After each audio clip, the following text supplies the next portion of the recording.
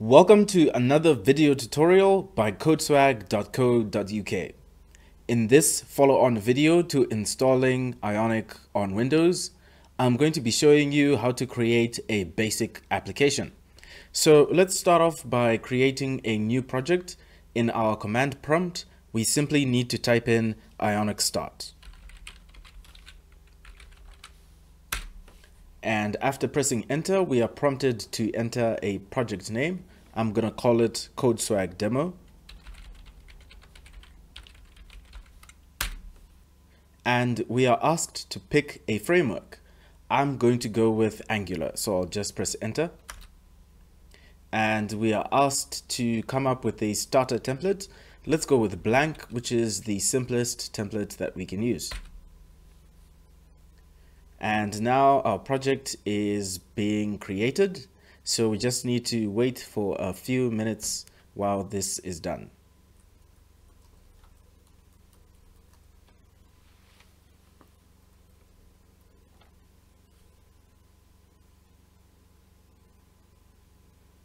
Okay, awesome. So our application has been created.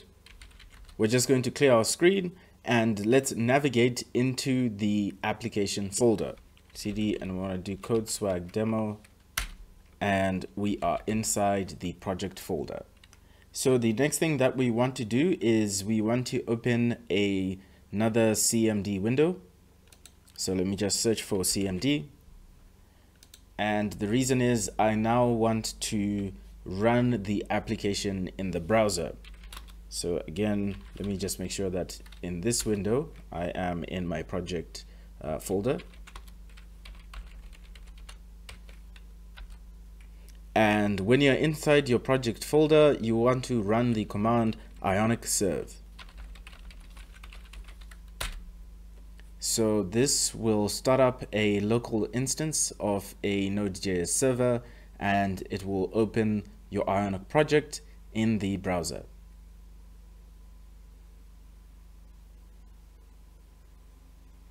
So there we go. And if we go to our Chrome DevTools, then we can see our application. There it is running. So now let's go back to our main command prompt window. And what we want to do in here is to type in code and a dot, and that's going to open the project in Visual Studio Code. So now in Visual Studio Code, we want to be switching back and forth from our browser to Visual Studio Code. And what we want to do is to make some changes to our application.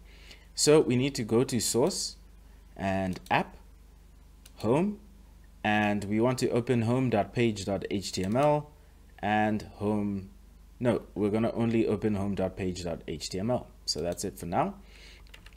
And we can see that this is what we have in our application. So if we change our Ion title here, let's change it to codeswag.co.uk. And we want to change this text a bit later, but let's see the result of these changes. So if we go up here, we'll see that codeswag.co.uk becomes the title of our app screen right here. So I want to get rid of this stuff, the default content, and then we're just going to have a completely blank screen. So let's head over to the Ionic documentation so that I can show you how you can use it in your projects. If you open your web browser to ionicframework.com/docs, you will see the Ionic Framework documentation. So we want to go to components, and this will give you all the UI components that are available in the Ionic UI library. The one that I'm interested in is the Ion card. So let's click here. And if we scroll down, sorry, this is React. I want to go to Angular, and it will show us the markup for the Ion card. So I want to copy the whole Ion card here. So let's go back to our project, and we want to paste this in. So there we go. So I want to save this and go back to the browser preview, and we can see we have our card showing up there. So this looks a little bit boring. I want to add an image. So let me add the CodeSwag logo. So what we want to do is go to File Explorer in Windows, and this is my project directory, and here's our project, CodeSwag demo. So if we go to Source and Assets, and this is the folder that will contain the assets for our applications. So I'm just gonna go over and copy the CodeSwag logo that I have here. So now it's in the source assets of our project. So let's get back to the code editor. And back in the code editor, I want to add my image right up here. So I'm going to type in let me just put in IMG.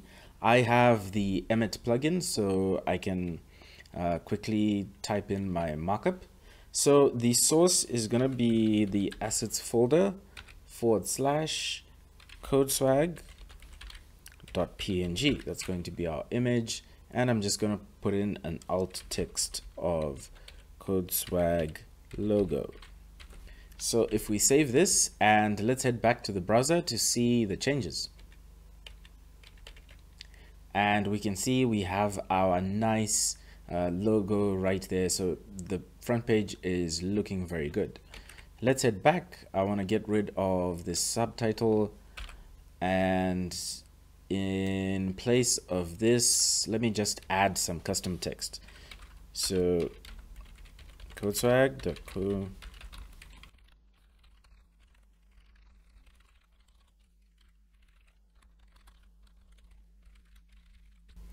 So I've just put in a little bit of information about CodeSwag, and let me change the title up here. So this will be codeswag.co.uk as well. Let's preview the changes. And we can see everything is looking great. So this is our home page, and in this demonstration, I also want to show you how you can create other pages and link to those pages using the Angular router. So next we want to head back to our command line,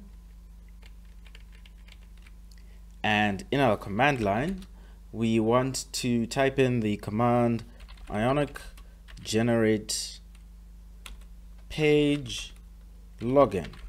So this tells Ionic that we want to generate a new page and call it login, and when we press enter, it's gonna run the routine and create a new page. Let's head back to the code editor.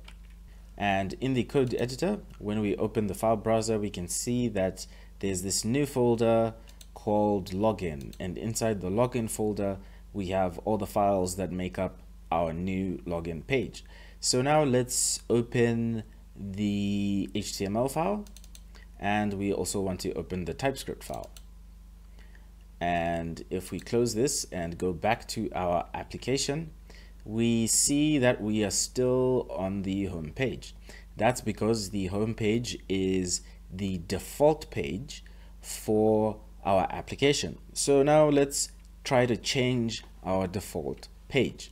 So let's head back to the code, and back in the code we want to open the file explorer. Let's close this, and we want to open this file app.routing.module.ts. After opening the file, let's close the panel, and we can see we have this constant called routes that has an array of objects. So each object here is representing a route or a page in our application. That's the default route. This is the route for the home page, and this is a new route that was created by that Ionic generate page command. So you can see that we have our login page there. So here in the default route, it says that if we have no path, we're going to be redirected to home. If we go back to our browser, we can see that if we just go to where the server is running, 81.01, we are led to the home page. We're redirected to the home page if we have nothing in the URL.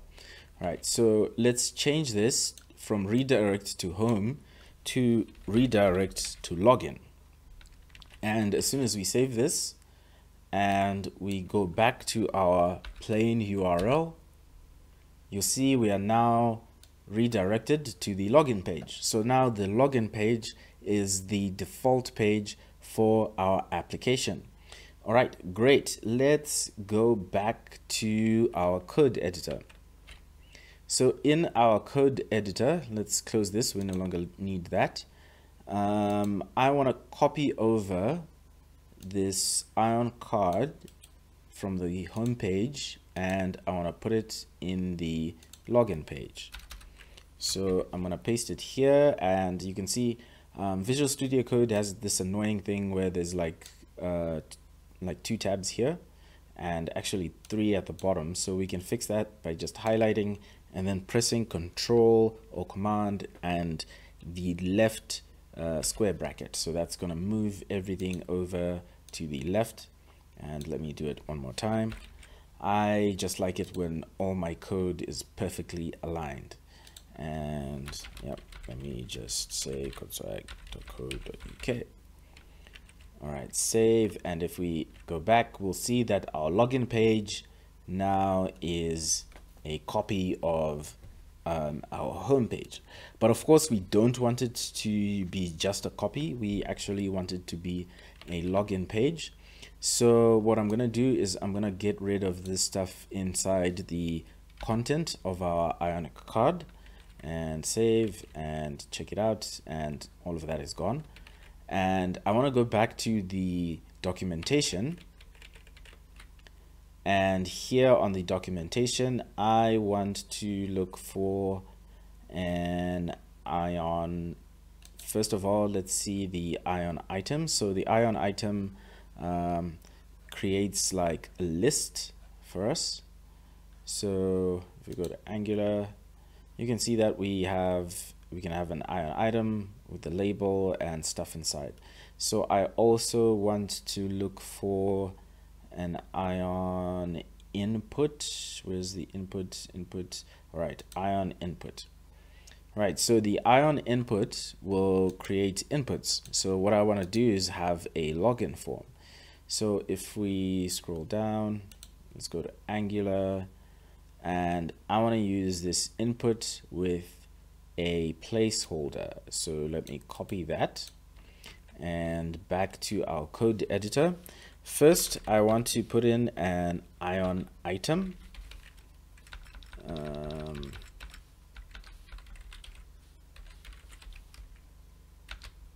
So we have our Ion item, and inside that Ion item, we are going to have the first input. So let me go back, and now I also want an Ion label.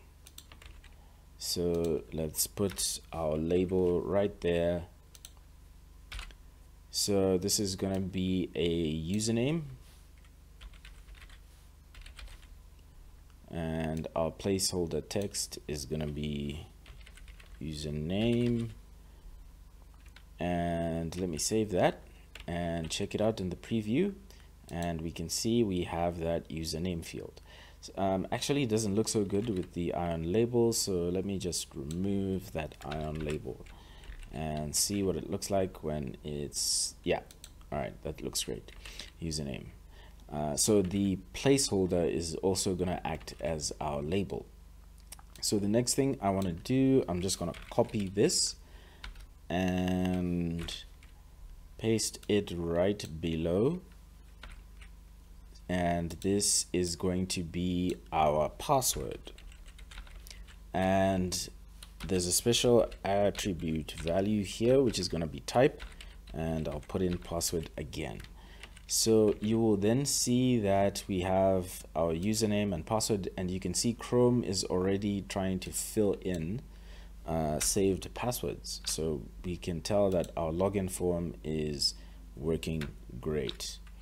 We have one issue though, which is, oh no, I want to demonstrate on password. So because we put in the type as password, you can see that anything that we type into here is going to be masked, right? Which is what we expect from passwords and forms. It seems a little bit tight here.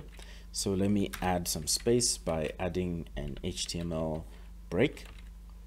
And you can see now we have a little bit more space. That's great. Finally, let's add another break, and let's create a button that we click on in order to log in. So I'm going to create an Ion button, and the text in the button is going to be log in. And here we have our nice login button right here. But if we click the button, nothing happens. Let's add a click listener, and when the button is clicked, we're going to run a method called log me in. This is going to be a method for the class for our page. So if you go back and we click, nothing happens, and we get an error saying log me in is not a function. That's because we haven't created that function. So for that, we need to go to login.page.ts, and inside our login page class, we need to create that method. So log me in, and there we go. So if we save this, even with nothing inside, if we save that and go back to our application and click login, we no longer get that error. But of course, nothing happens because there's no code inside. So let's put in the code for logging in the user. So I'm just going to put in a comment that says code for logging in user goes here. But since this is a very simple demonstration of our very first Ionic 4 app, I am going to just simply log in the user no matter what username and password they put in, even if it is blank. So when we do that, we are gonna say this dot router dot navigate. And of course, after logging in, we want the user to be taken to the home page. So they're going to navigate to /home. But I have this red squiggly line and this error telling me that the property router does not exist on the tab login page. And that is because we need to actually import the router. It comes from the Angular library. So let's go up here and say import, and we're going to import the router from @angular/router, and in our constructor we are going to create a private variable called router, and it's going to be of the type router that we just imported up here. So this is the same thing, and you'll notice that the squiggly line has disappeared because this is now valid code. If I save this and I go back to the preview, doesn't matter what our username and password is, this is just pre-filled by Chrome, and when we click on that, we are taken to our home page. So that's it for our simple demo application. We have seen how to work with Ionic cards, how to use the Ionic documentation, and how to use the router and to route between two different pages. In the next video, I will show you how you can run this application in the Android emulator and iOS simulator. If you enjoyed this video, please click the like button and subscribe to our channel for more tutorials. If you'd like to support this channel, head over to codeswag.co.uk/shop and purchase some cool gadgets and developer merchandise and help us to create more tutorials like this one. Thank you very much and have a nice day.